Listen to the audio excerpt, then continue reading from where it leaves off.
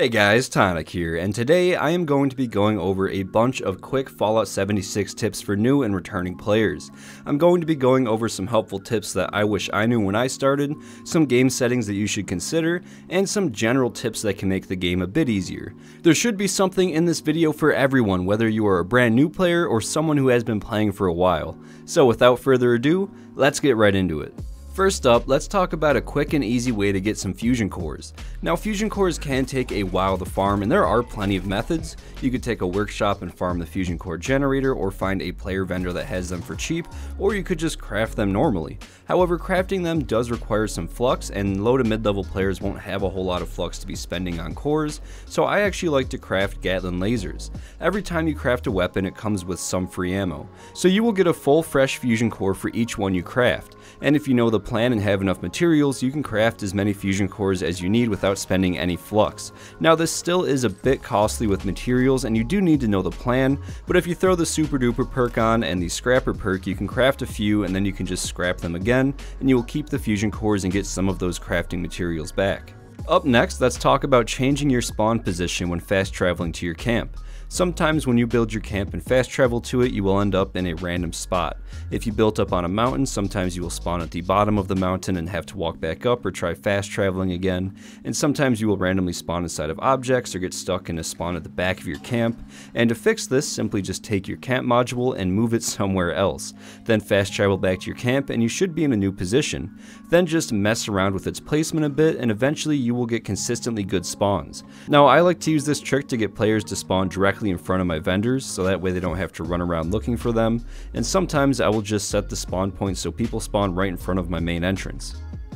Have you ever finished an event and gotten tons of heavy legendary power armor pieces that just weigh you down? Well, it happens to me all the time, and over time I found that carrying an empty power armor frame can really help with this. In Fallout 76 you can carry a power armor frame and it only takes up 10 carry weight, and at the same time lots of different power armor pieces take up around 10 to 14 carry weight. So if you carry an empty power armor frame on you, once you have a few legendary pieces and get over encumbered, just go ahead and place down the frame and then add on your power armor pieces. Then collect the frame and you will have saved on a ton of carry weight. This one trick has saved me from a ton of long over encumbered walks to the nearest script vendor or train station, and using this trick I can normally just fast travel over, take the parts off the frame and then script them. Next up, there is a way to find the scrap you are looking for faster. To do this, just go into your Pip-Boy, go over to the junk menu and then hit component view. From here, just tag the scrap that you want to look for, and with that scrap selected, whenever you are looking at items in containers, a small magnifying glass will appear next to items that can be broken down for that material. This is very helpful for finding specific resources and even for just learning what items you should be looking out for. And at number 5 we have the Quickboy. This is basically just a different view of your Pip-Boy. To get into the Quickboy view, open up your Pip-Boy and then look around the bottom of the screen and you will see a button to change your view. Select that button and you will now have the Quickboy setting active. I really like the way it looks, and it's actually a bit faster to get into your inventory because you don't have to wait for the Pip-Boy animation. And while we are talking about the Pip-Boy, let's also talk about renaming items. This can be extremely useful for when you start using a main weapon or a specific set of armor. When I look at my inventory, my armor set all has a star next to the name, so I know not to drop them or scrap them, and they're all in order for quick access, and it's the same with my weapons. To do this, just inspect the item that you want to rename, then at the bottom hit the rename button and you can type whatever you want. I usually put a symbol in front so that they all stay grouped together. Next up, I have a quick tip for some inventory management. Once you start to build a collection of some weapons and armor, you will find that your stash fills up pretty fast, but there is a way to squeeze a few more items in. To do this, just take out your weapons and start removing any heavy mods. For example, this handmade has all of the mods that I like to use on it, but I'm not currently using this weapon, so removing the silencer and the stock and all of that kind of stuff actually removes about 5 pounds off this weapon. And if you were to do this with most weapons in your stash, you could free up a good amount of space. And speaking of saving space, you should also scrap all of your junk whenever you can, and especially before you put it into your stash box. Junk in this game can get pretty heavy, but once you break it down it becomes very light. For example, after grabbing all of those weights in concrete bags, my weight was at 470, but after scrapping the junk my weight went down to 363. So always be sure to scrap your junk to save on space. Unless you have Fallout First, then you can just throw it in your scrap box and it will automatically break it down for you. And while we are talking about scrapping stuff, you should also always scrap any extra weapons you come across. This will of course give you some materials, but it will also automatically learn some mod plans for that weapon. So if you don't have many mods unlocked for a handmade rifle, for example, you can scrap a few of them and you will learn some mods. This works for almost any weapon you find, and it will also work for armor. Up next, let's talk about a food that can be extremely helpful. This is going to be grilled Radstag, and all you need is some Radstag meat, some wood, and a cooking station, and you can get a great carry weight buff. This will normally give some health and plus 20 carry weight, which is already a massive bonus for a food that's so easy to craft, but if you do have the carnivore mutation, it will actually double the effects, and you can get a temporary plus 40 carry weight bonus. This food can be extremely helpful if you don't have a good backpack yet, or if you just need a quick carry weight boost. For the next tip, I highly recommend that you check out other player vendors for camp plans. When I started playing, I was always spending a ton of caps at train station vendors and the White Spring Resort for basic plans, but eventually I started checking out player vendors and it saved me a ton of caps. You can almost always find some really good deals at player vendors. And for the next tip, it's a bit of a quick one, but I would just recommend turning on Pacifist Mode until you are ready to start PvPing. Pacifist Mode can be turned on or off from the settings menu under game options. At tip number 13, we have a neat way to discover some new locations on the map.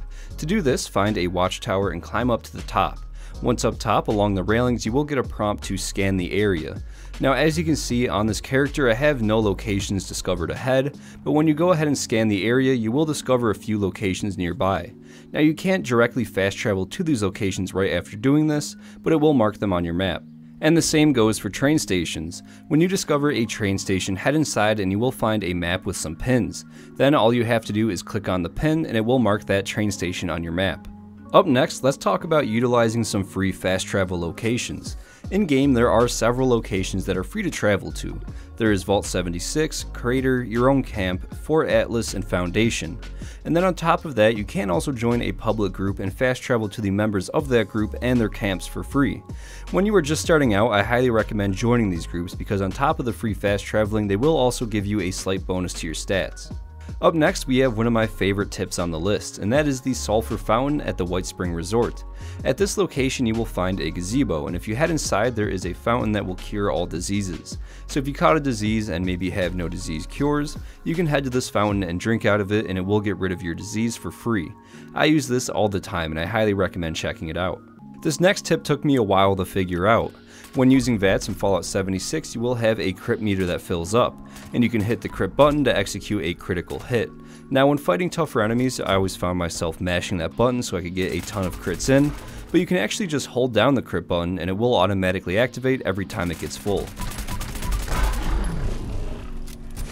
This next one is a setting that I highly recommend turning on, and that is to show the damage numbers. You will find the setting under display all the way at the bottom, and turning it on will allow you to see just how much damage you are doing. It's great for testing out and seeing the damage output from different legendary effects and how different weapon mods and certain perk cards can change your damage, and I almost always have the setting on. It's pretty useful. And for tip number 19, I would recommend that you play this game at your own pace.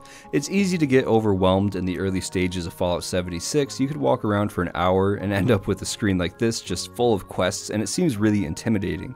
But one of the best tips I can give you is that you shouldn't rush through it, at least in the early parts of the game. You should just take your time and treat it like any other Fallout game. If you find a quest that seems interesting, just focus on that and turn off the others until you are done.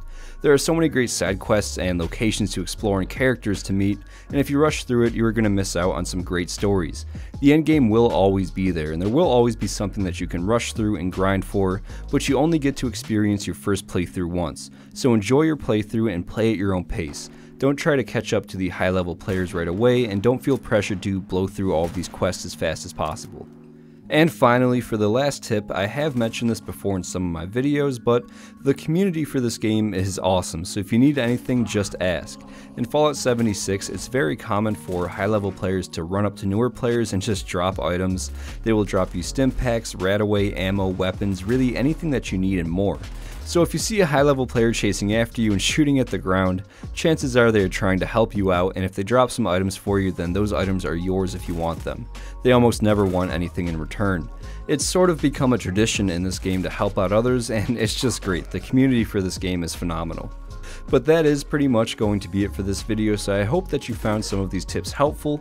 Thank you so much for stopping by and watching, I really appreciate it. And as always, I would like to give a massive thank you to all of the channel members: Mazader, Theodore, Slappy Sauce, Cookie Monster, Fallout Fan 76, Robert Kennard, Anxiety Ranger, Esdeath 93, King Kittens, Omniprotus, Terry Lockridge, Dalton Murphy, Victrix, Argenteer, Shaky Hands Workshop, Axel, Kevin W, Anna S, Fallout McFly, Network Gate, Gulty, Wandering Wastelander, Lanthar, Captain Awesome, Citizen Girl, Heather Henderson, Patrick Ruda, 23 Icefire, Jay Smith, Bowser Double Frang, Digital Aardvark, Christy Mellon Schwitz. Thank you guys so much. I love you guys and have a great day.